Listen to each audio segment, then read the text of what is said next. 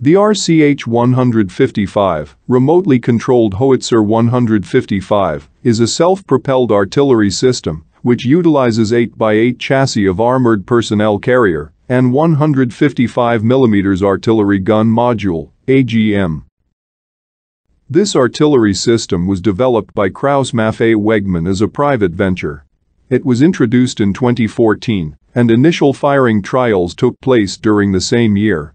The Boxer has to prove it can deal with recoil forces without stabilization, but stabilization concepts can be added if needed to retain shoot and scoot and 360-degree firing capability. The Boxer RCH-155 system could be used as an upgrade option for countries with existing Boxer fleets.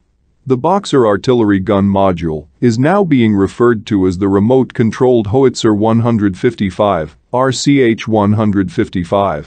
When deployed, this would supplement the legacy KMWP-ZH 2155 mm 52 caliber SPH.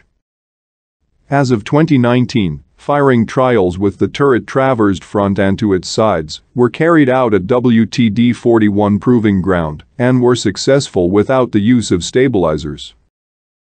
The trials also demonstrated the ability to fire an 8-round burst and redeploy under 90 seconds and carry out multi-round simultaneous impact missions.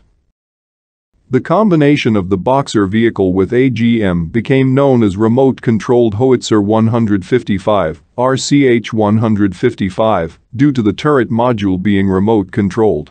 Additionally, a remote weapons station with a .50 caliber machine gun has been fitted on the roof. Trials demonstrated that it can come into action, carry out an 8-round fire mission, and then redeploy in less than 90 seconds.